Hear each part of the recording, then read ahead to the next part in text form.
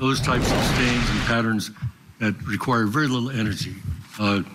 Simple drops of blood falling, only affected by gravity and air resistance. And you have drip stains, drip patterns when there's several drops falling in the same place. A drip trail, when you have drips of blood falling and there's movement. That's when you call it a trail.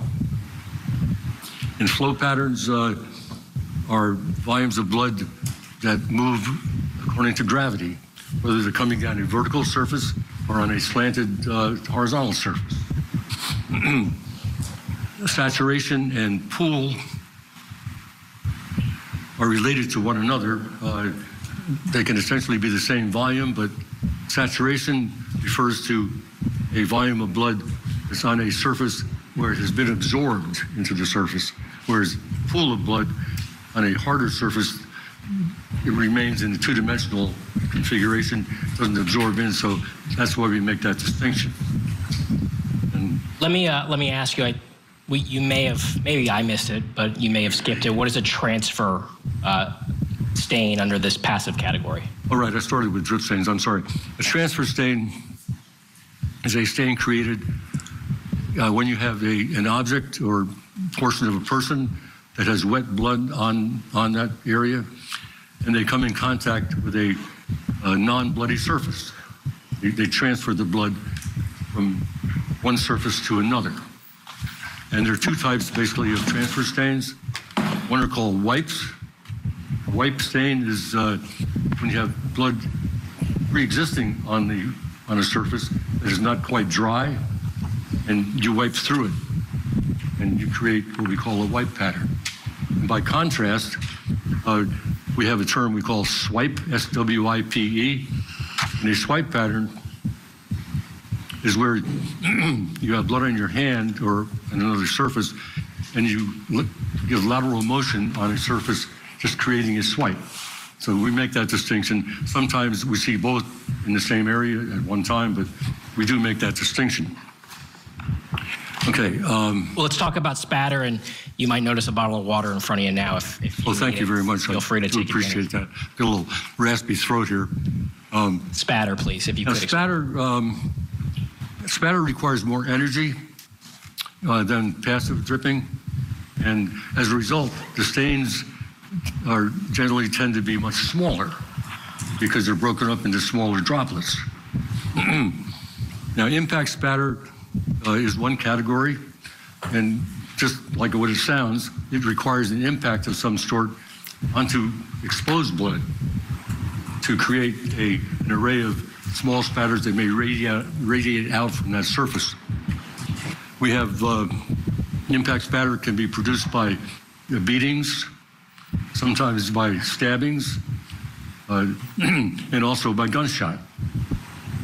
Okay, but the key to that is the blood generally has to be exposed when the impact is made. In other words, a single knife wound generally will not cause any spatter because it's not impacting any blood that's already been exposed. We have a secondary spatter, which you will hear me talking about satellite spatter. And that is a secondary spatter which occurs when blood is dripping down onto a surface, forming a relatively small or large pool. And the drip after drip creates small spatters that radiate around it and land on your area of surface around. And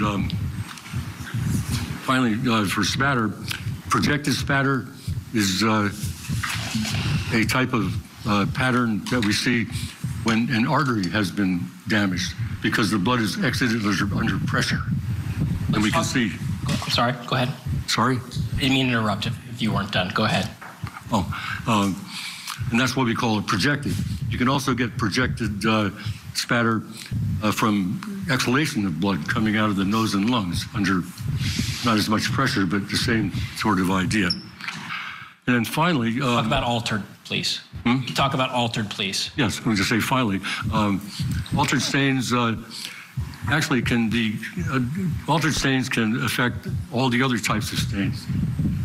It's an alteration of stains that have been produced over on these two categories of passive and spatter. The first one is clotted blood, because after blood has been exposed to an external environment, it begins to clot.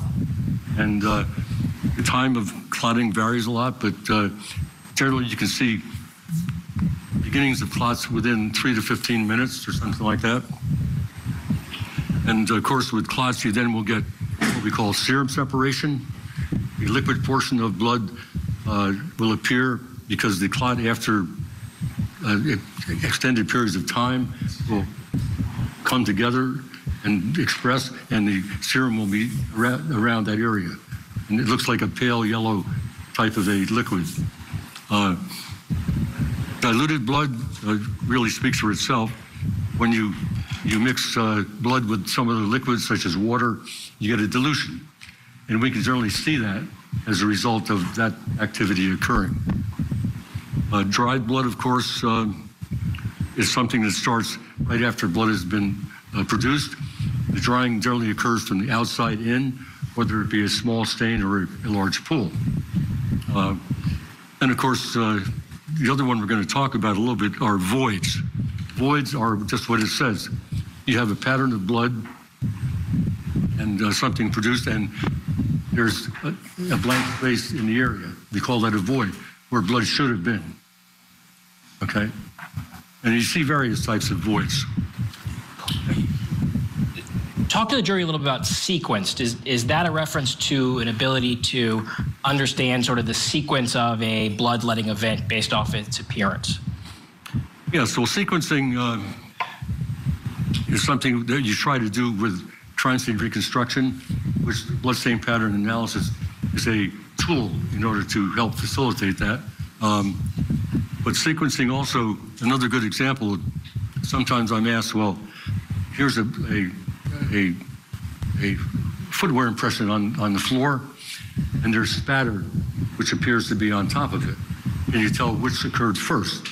And that's called sequencing, if you can be able to do that.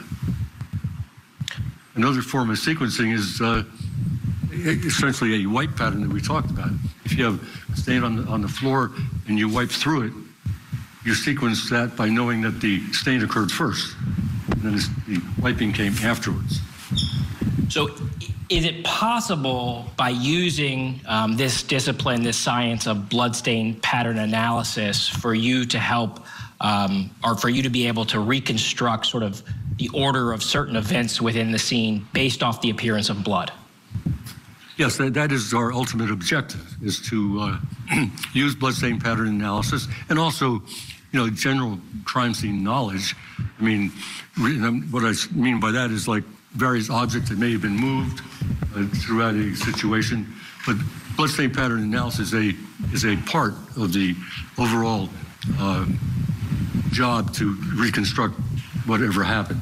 We need the results from the pathologist, what type of injuries occurred, because that assists us in determining where someone may have been, based on the type of stains that occurred. If there was an arterial cut and we see one at a scene, we have to verify that there was an arterial cut on the victim. So those are all the things we have to deal with. In addition, and probably most importantly, would be the testing of the blood, and especially for DNA analysis.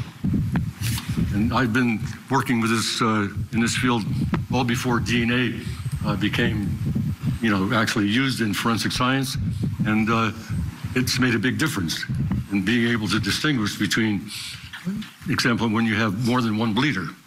If you have 3 victims at a scene and there's a lot of movement around, DNA is about the best route to take to determine who went where. Okay, that's why that is important. The ultimate goal when you are brought onto a case is not just to come in and describe stains, to try to describe stains and then understand what can be inferred from the appearance of those stains. Yes, well, a good way to point that out is that when we teach basic bloodstain pattern analysis courses, and we teach law enforcement most of the time, we've had pathologists and we've had some attorneys take the course as well. A basic bloodstain course will teach one to be able to document properly bloodstain patterns, meaning proper photography, proper collection, and things of that sort. It does not make one an expert, which is really a court term. I mean, I refer to it more as experienced.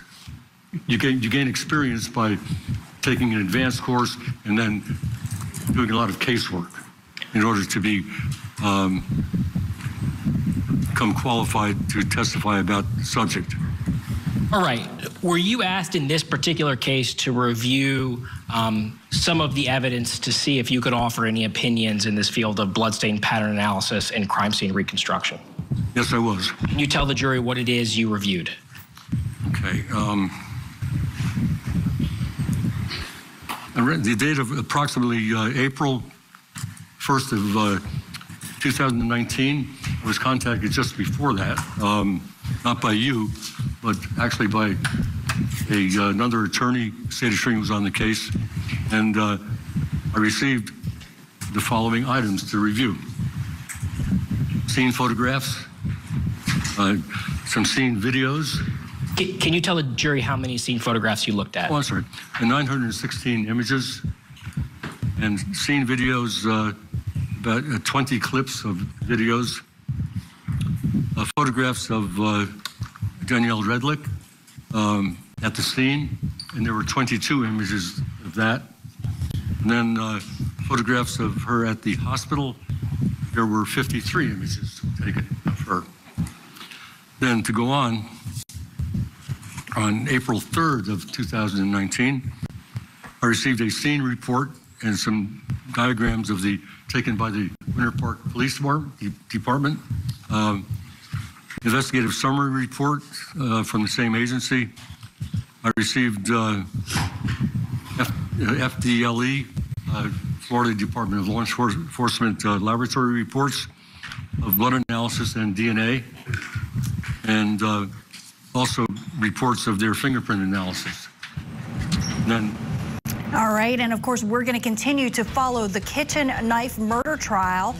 We will bring you the latest on that, bring you back inside the courtroom for more testimony ahead. You're watching Court TV Live, your front row seat to justice.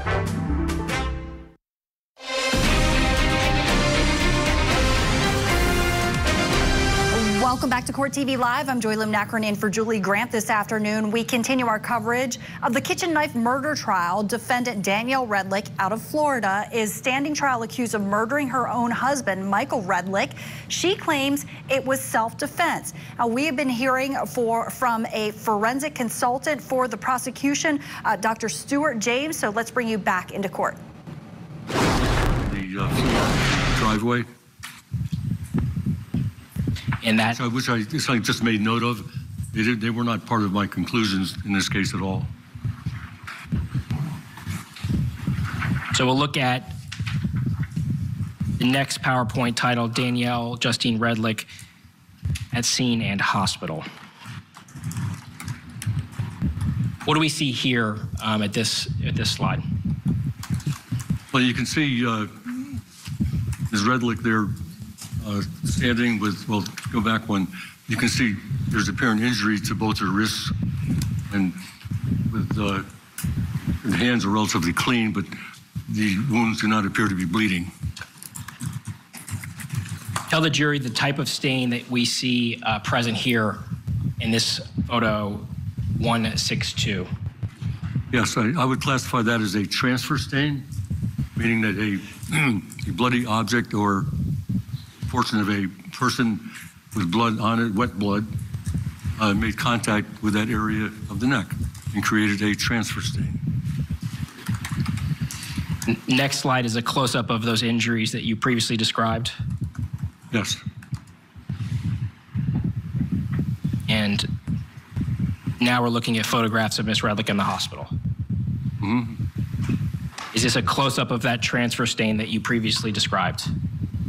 Yeah, the close-up, the only difference between that and the previous photograph of showing the neck was that the blood on her neck is that kind of crusted and flaked a little bit. It's older than it was when we first saw it. And do we also see what appears to be some sort of transfer stain sort of towards the bottom of her neck as well? Very, very light transfer.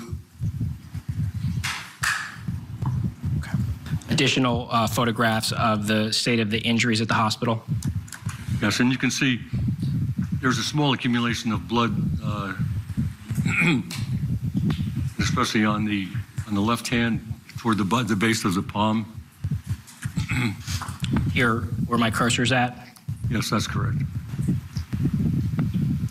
What are we looking at, and what do you see in terms of the stains that you're observing?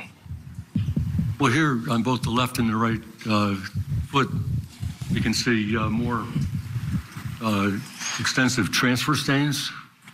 In fact, on the left foot, stains come partially up the leg slightly, but mostly is on the toe areas.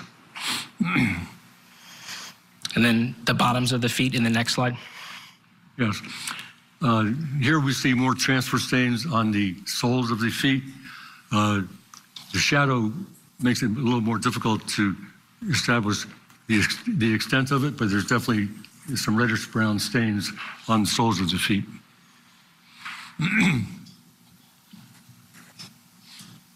Okay, the next presentation entitled Foyer. All right, so what do we see here in the first slide of your Foyer presentation? Well, we're seeing both on the left and right photograph, we're seeing some apparent blood stains on the interior portion of the door. And looking at those, they would be classified as flow patterns, meaning the volume of blood that was applied to that area was of sufficient volume to allow gravity to pull it down toward the floor. And we see a better depiction of that in the next slide, photo 3282 cropped. Yes. And you can see even by gravity, the particular stain above the doorknob has followed the contour of the actual lock and just then continued down. It's being governed by gravity, basically. Based off of your overall review of the scene, your knowledge of the injury sustained in the entire context of your review, did you believe that these stains were more likely associated with Danielle Redlick's bloodletting event than Michael Redlick's bloodletting event? Well, yes, to the extent that she was just outside the door when she was photographed.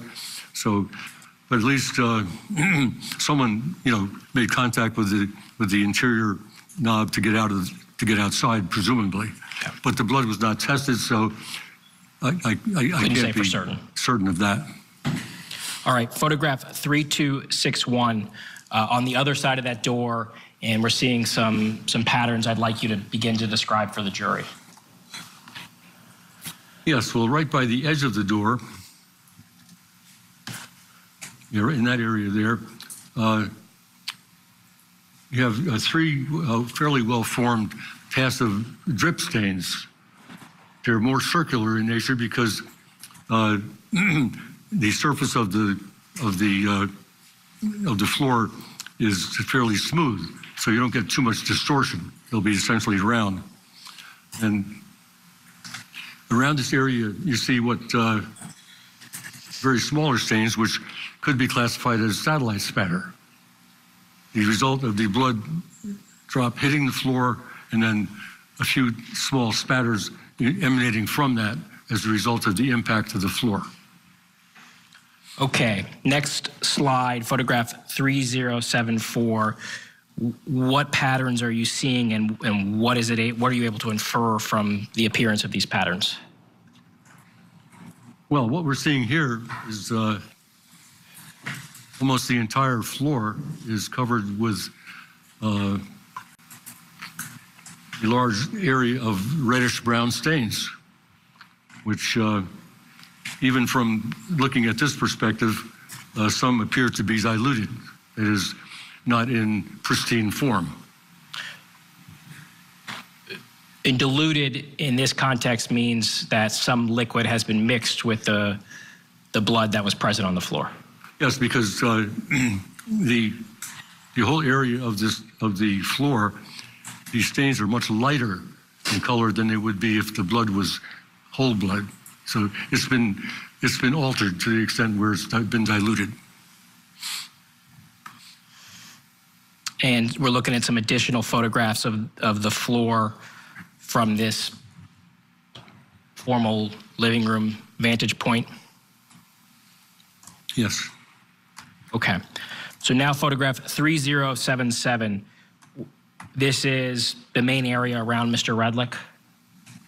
That is correct. And we're going to see kind of through the remainder of the presentation some close-ups on some areas of interest in and around Mr. Redlick. Yes. Okay.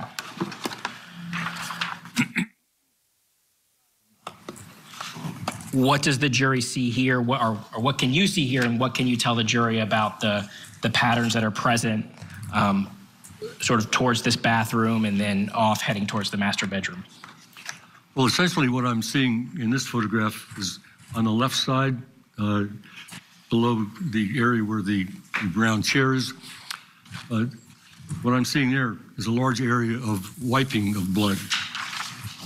You can almost see some circular motion applied right at the base of the side of the chair. So that's near where blood was wiped up to a certain extent. Not entirely, but to a certain extent. Would an object such as a towel produce a pattern like we see in the floor in this area?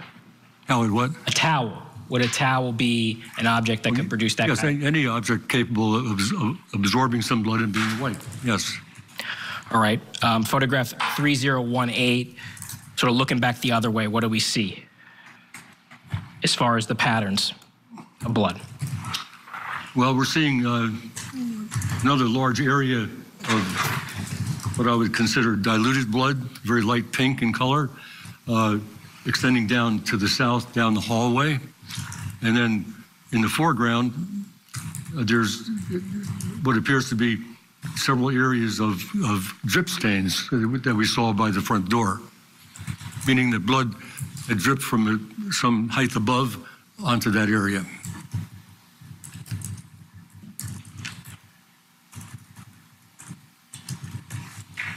The next presentation we're going to look at is titled South Side of Residence.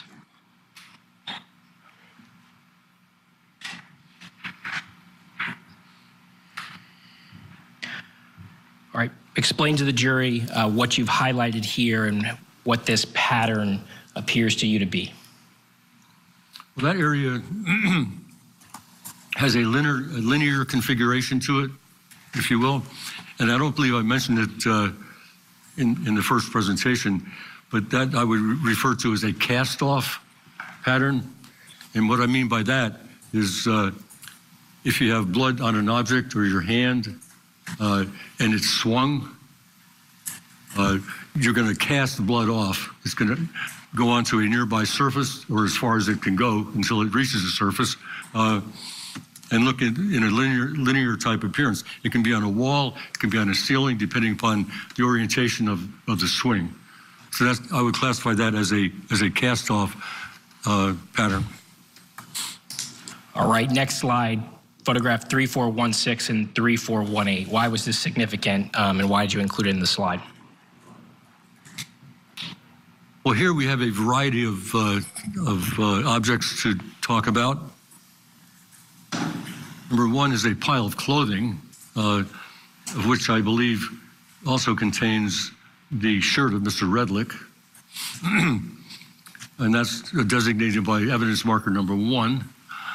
Number 2, I believe, shows a mop, which is actually leaning up against the banister of the stairwell. And the mop has a reddish-brown appearance to the bottom portion of the mop. And number 3 is a bucket which appears to contain a large amount of reddish-brown water. A mop and a bucket, are these the types of instruments that could produce the scene that we see surrounding Mr. Redlick's body in those prior photos? Yes. It would be producing dilution as well as wiping. All right. Next slide, photograph 3474. Help the jury understand why you included this slide and how it factors into what you can say about the scene and the appearance of the blood. Well, it just shows you that that location is where Mr. Redlick's shirt was placed, because you can see the damage to the shirt corresponds to where the location of the stab wound in his upper left chest area. And we're seeing a close-up of that bloody mop that you, or the reddish stained mop that you just discussed? That's correct. Okay. Photograph 3420. What do you see here? Well, there you see some transfer stains that have been diluted, and another consideration of dilution is that blood dries from the outside in, and you can see the rim of drying has begun, and that's why the periphery of that stained area is darker than the center. Mr. James, there is a laser pointer right there in front of you. Oh, okay. And so if it would aid you at all to turn around and use that to kind of point to some of these stains. I'll try to do that, but my neck may give me a little trouble doing that. Okay. But I'll try. Do your best whenever you think it would be useful for the jury to understand. Mr. James, are you able to stand up and do it? Would that be more comfortable for you? Just turn like this? If that's more comfortable, yes, sir. That would be easier. Okay. Here, I can try to. How do you turn that thing on?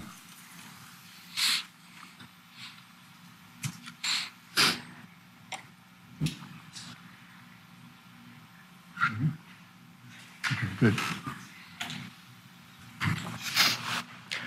All right, you were talking about how it dries from the outside in, and we see an example of that here. Yes. You see these diluted areas here, very light pink in coloration. And what I was talking about is that the periphery of these stained areas has got a darker appearance to it. It means that it's begun to dry. And that is true of the same areas on the other side of the photo. You may have already mentioned this, but do you also see a pattern that is consistent with being a footprint? Yes, right here it's kind of vague, but that does appear to have characteristics of the sole of a foot. What about to the left also, right to the left of that? I'm sorry? To the left of that, right there in the center. Oh, right here? Yes. What appear to be, I'm not a footwear analyst, but I can certainly say consistent with a portion of a bare foot. Okay.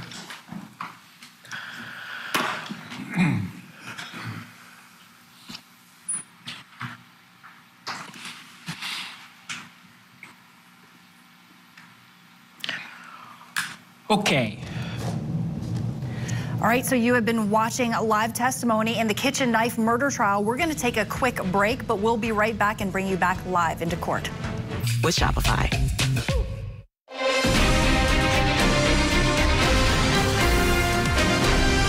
Welcome back to Court TV Live. I'm Joy Lim-Nakron in for Julie Grant this afternoon. We continue our coverage of the kitchen knife murder trial. Defendant Danielle Redlick in Florida stands trial accused of murdering her own husband, Michael Redlick. And by the way, her husband was also her former stepfather. She's claiming it was self-defense. We've been hearing from prosecution witness Stuart James, a forensic consultant on the stand, testifying about blood found on the scene, as well as an apparent cleanup. Let's bring you back live into court. Next photo, 3317. Do you see some stains on that towel that you can describe? Well, I see, I don't see a lot of saturation, but I just see, some transfer stains right near the evidence marker number 12. What about around the towel? And around, we see more of the drip stains. We were talking about the circular drip stains, some satellite spatter, and you can see some of the stains have been altered. I'll go back here, like right in here. You can see the outside perimeter is darker and the center is clear. And some items that were set on that towel. Okay, well here also, can you go back? No, there you go. You can see here some very obvious areas of some serum separation. And here, for some reason, you've got this towel which contains a bloodstained cell phone, let's see, eyeglasses, keys, which have been placed there after the blood was on them. Okay. All right. So now moving back to the area around Mr. Redlick's left arm and that lamp, tell the jury the patterns you could observe from this particular photo. Okay. Here we're seeing, again, more of the same. We see more drip stains that have been altered. You get a very good image here of the serum separation. Here's a major, large blood clot, and the serum has emerged because the clot is retracted, and this is all that light yellowish material or liquid, which still contains some blood, but it's certainly serum separation. And you can also see an area where I believe his arm was up here possibly for a short period of time before it came to its final position. What can you say about the location of the lamp and the stains that are under the lamp? Yeah, the lamp. And on the lamp. You can see a large wipe area at the base of the lamp, and in my opinion, the lamp was moved where the base is on top of a portion of the wiped area. And also you see some stains on top of the base of the lamp as well, which have apparently dried and maybe formed a few clots. But mainly it's been moved to be over a previously wiped area. Is this an example of the sort of reconstruction or sequencing that you can offer through the appearance of the evidence and the bloodstains on the scene? Yes, to determine which came first. We know that the wiping occurred first, and then the lamp came after, was moved afterwards. So we had blood, wipe, lamp. Correct. And again, we're seeing another image of this altered blood stain, which again, my only explanation is with some chemical or something like that was applied to it. All right, what are we looking at here? Here we're looking at another area of the living space. And number 12 is another towel or shirt laying on the floor. And then do we do a close-up of that table in this next slide, photograph 3544? Yes, here we see some deposition of blood stains on top of the table. The ones on the right are more linear, well, more linear than this, but that would have some features of possibly fingers coming in contact and just moving a little bit. There were also a bit of that on this side as well. Let's talk about the cup that is also placed.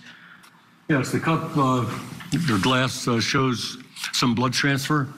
So it was touched with a bloody hand, most likely. Looking at another angle of Mr. Redlick, what are some of the stains that you can begin to identify on this portion of his body? Well, we see some transfer stains on his on the right side of his abdomen and mid-chest area, which would be right in this area here. You see some transfer stains on his arm, and his arm is resting on a previously wiped area. So there's been movement of his arm that occurred after the wiping occurred, because the wiping does not go across his arm, it's below it.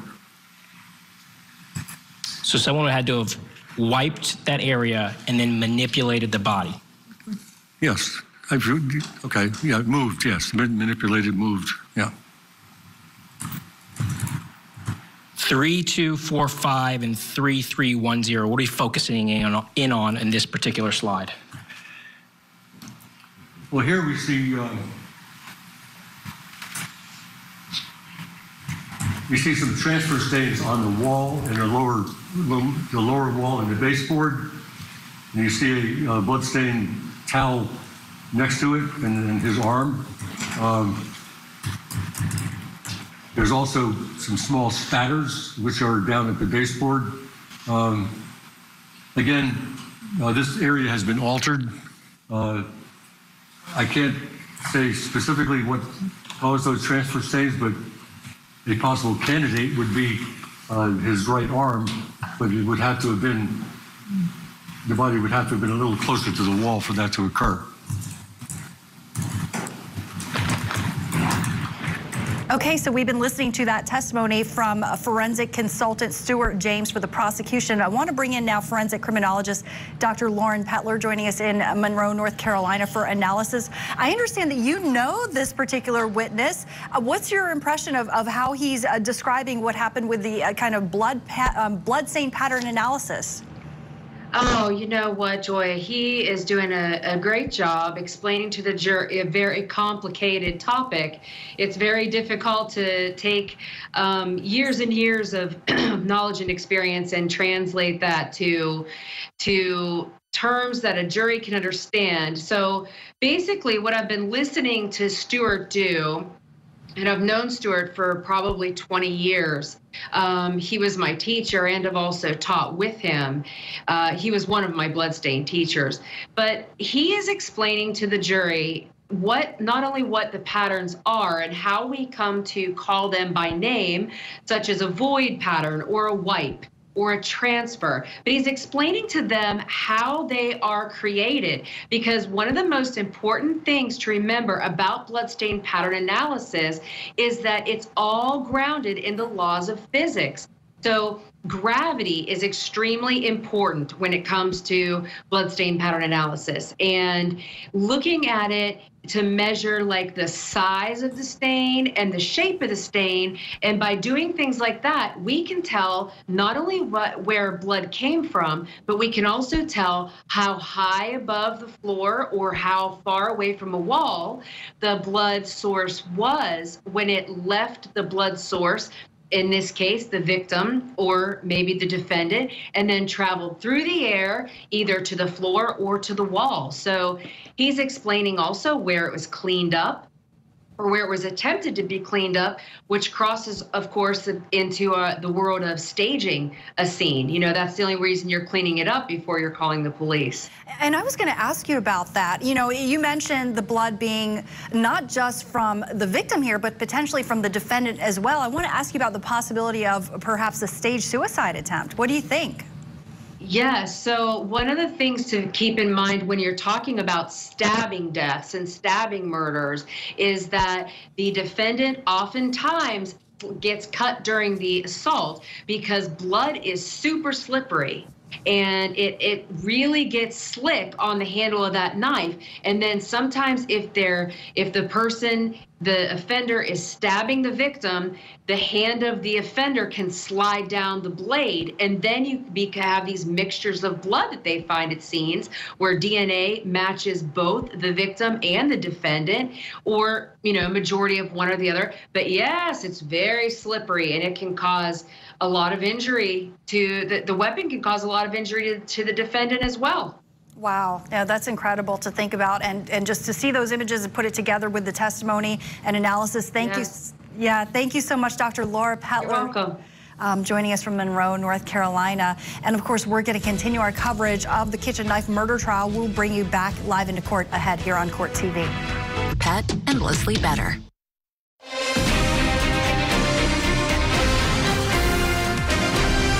Welcome back to Court TV Live. I'm Joy Lim-Nakron in for Julie Grant this afternoon. We continue following the kitchen knife murder trial. Defendant Danielle Redlick stands accused of killing her husband, Michael Redlick, and he used to be her stepfather, by the way. She claims she was acting in self-defense. We've been hearing from prosecution witness Stuart James, a forensic consultant, testifying about the blood patterns that he analyzed as well as an apparent cleanup. Let's go back live into court. Hallway or whenever, and dripping blood. You'll see a drip trail.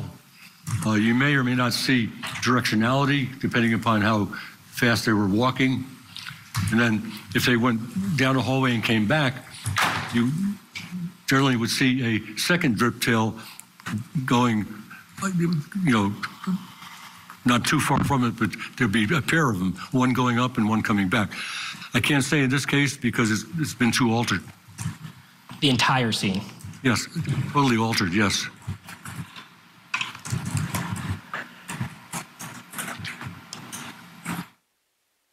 What do we see here? Photograph 3396 and 3398.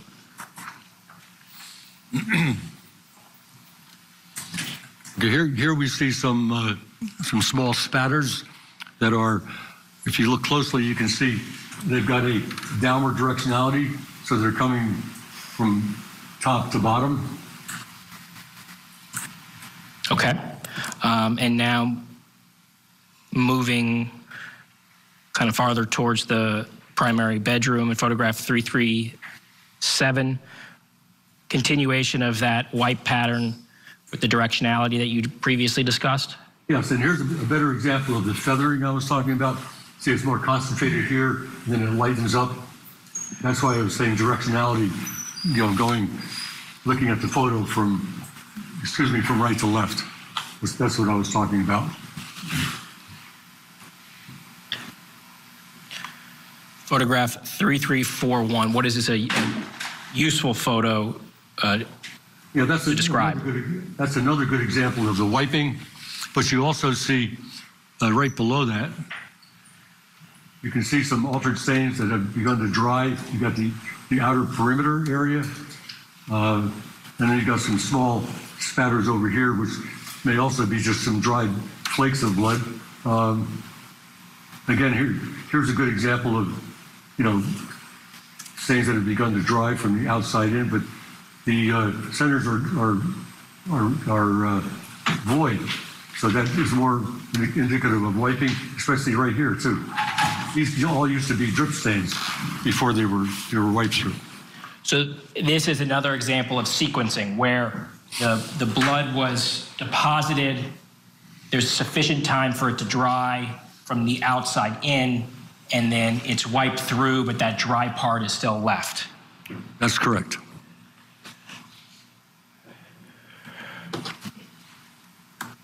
Okay.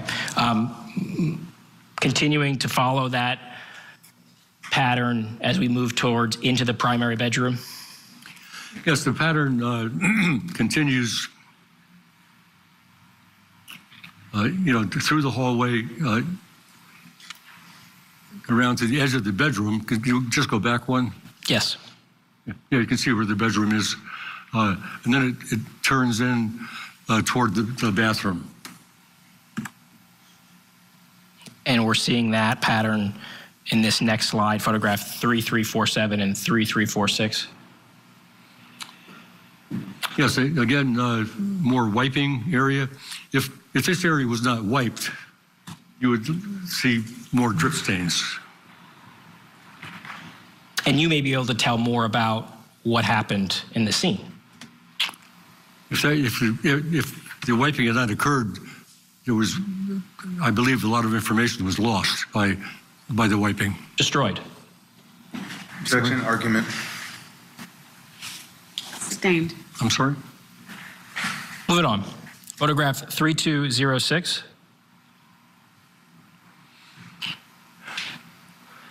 We're continuing to follow that pattern towards the bathroom? Yeah, the picture on the left, you can see the pattern coming out of the hallway and then turning into the bathroom area.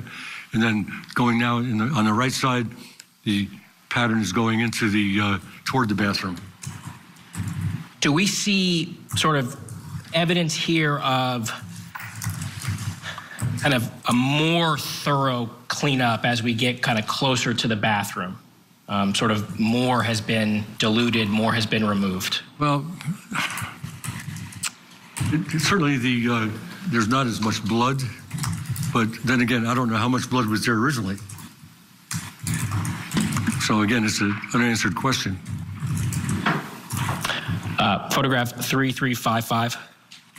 Number 15 here, evidence marker 15, shows you a pair of slacks that appear to have some blood saturation on them. And adjacent to that, you see some well-formed drip stains that have not been altered at all. Okay. And photograph 3774 and 3776. Yeah, there you see, there are two closets, one on the left side of the hallway and one on the right, and I believe this was one or the other, male or female closet. And that's simply a transfer stain on just inside the interior wall of the closet, just caused by an object wet with blood that made contact with it.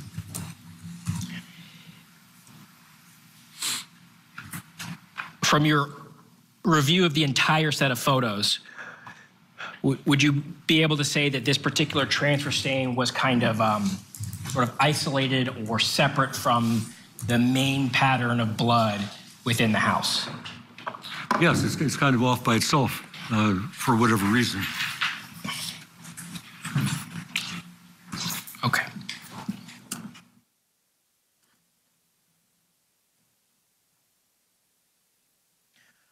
All right, going to look at the next presentation. And are we now going to focus in on the patterns that were present in the primary bathroom? Okay, you can see the wiping pattern coming up to and just over the threshold into the bathroom. Okay. Look at that, those pants again. Now let's look at these two photos and talk about what you're able to opine based off of the order of events.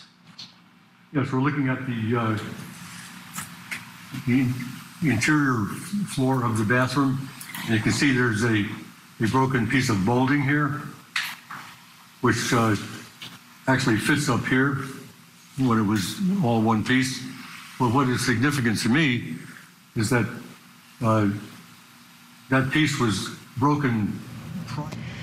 And as we've been watching this live testimony from a forensic consultant testifying for the prosecution, Stuart James, I want to bring in now a guest analyst for this hour, Melissa Pinkleton, a retired police sergeant from the Nashville Police Department. Thank you so much for being with us, Melissa. As you're listening to this testimony, what is it that strikes you as really being a challenge for investigators? Well, the challenge for the investigators is what he's been describing so much, is that there's been so much manipulation of the scene and of the blood and the spatter that it is a challenge to try and figure out, okay, her story doesn't match, her claim of self-defense doesn't match along with the evidence there. And that's very tricky when she has made several attempts or allegedly made attempts to clean it up or to wipe it or to wipe it and put other objects over, like the table and the lamp that he was describing. So it makes it really a lot harder for crime scene investigators when dealing with manipulation of this. Sure, and you know, you obviously been involved in many investigations in your career. What's the first thing that you do when you get to a scene like that, which apparently was so bloody and gory? Yeah, unfortunately, I've been to a lot of scenes like that. I've not been a crime scene tech, but when you get there, first thing you do, we obviously make sure there's nobody that needs any medical assistance. But once you determine that and see that there's no suspects there in the scene, you back out of the house completely, and you secure and you wait for the people who can come in, the crime scene techs who can take the pictures and then get that evidence to experts, such as the one on the stand right now, so that helps the investigation the best they can. Yeah, the work of investigators is so important. Thank you so much for sharing your expertise. Former Police Sergeant Melissa Pinkleton joining us in Nashville, Tennessee. And we're going to continue our coverage of the kitchen knife murder trial, bringing you back live into court. So keep it right here on Court TV.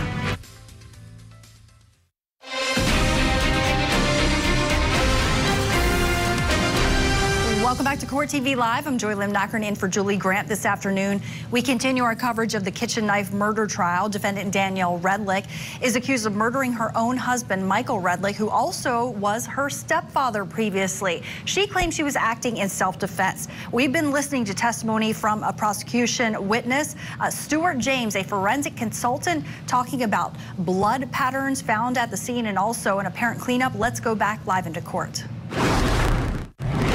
Example of satellite spatter. And satellite spatter, by the way, very rarely will be more than 15 or 20 inches above the floor because of the way it's produced. And we see it on the baseboard and we see it on the lower wall.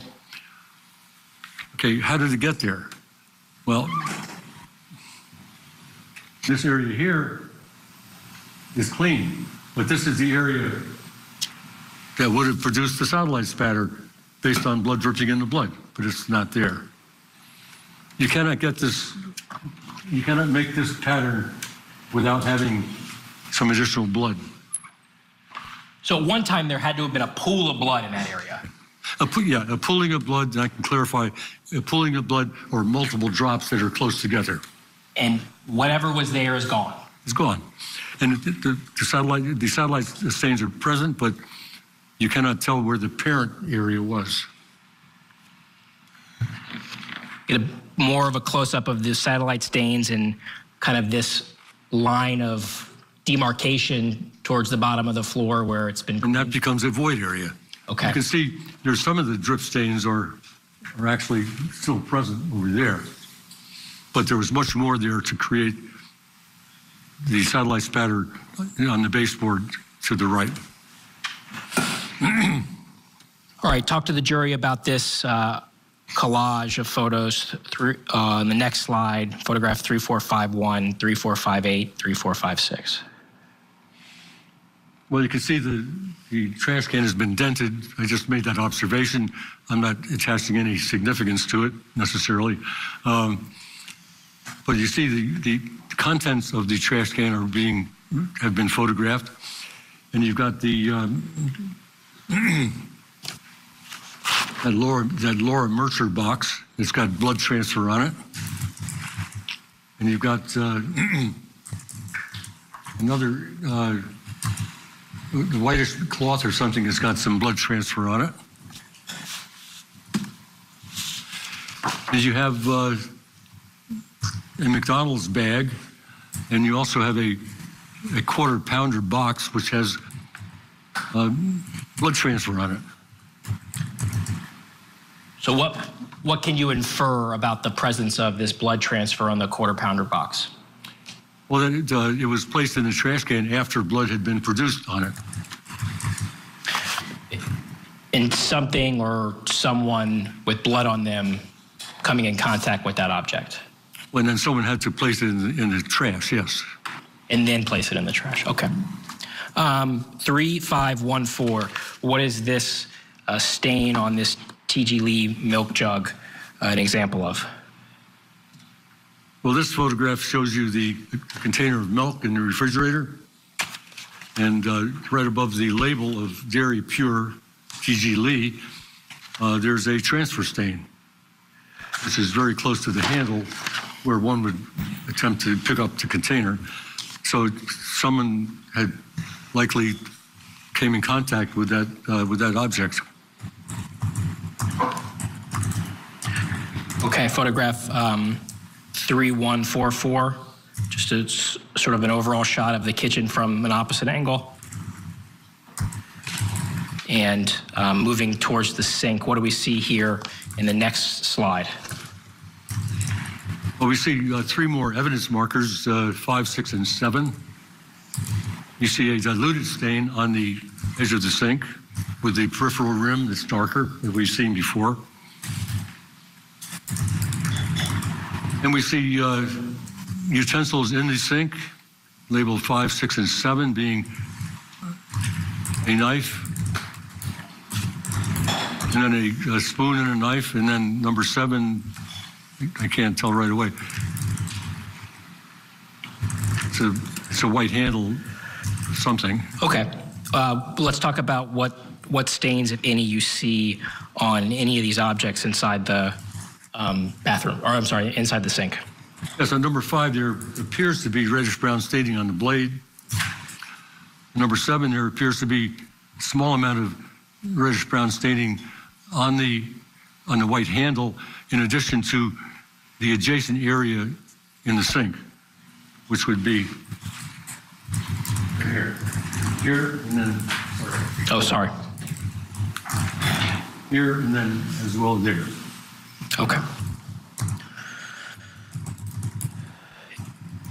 And do we see some patterns that are consistent with the appearance of blood? There's more foot impressions which you see several there in that area. Talk to the jury about the appearance of the stain that we see here in photograph 3505 and 3508. Yeah, those stains are very odd looking. You can see they've been deposited there. But they've been altered. But I don't think they were altered by anyone in particular. I believe they were deposited, such possibly a drip stain, and then something. Okay, you've been watching that live testimony in the kitchen knife murder trial. I want to say thank you to Dr. Laura Petler and Melissa Pinkleton for analysis, handing it off to my colleague, Judge Ashley Wilcott now. Thank you so much, Joy Lim-Nackard. We're going to get you right back into that courtroom. Live testimony continues right after this quick break here on Court TV, your front row seat to justice.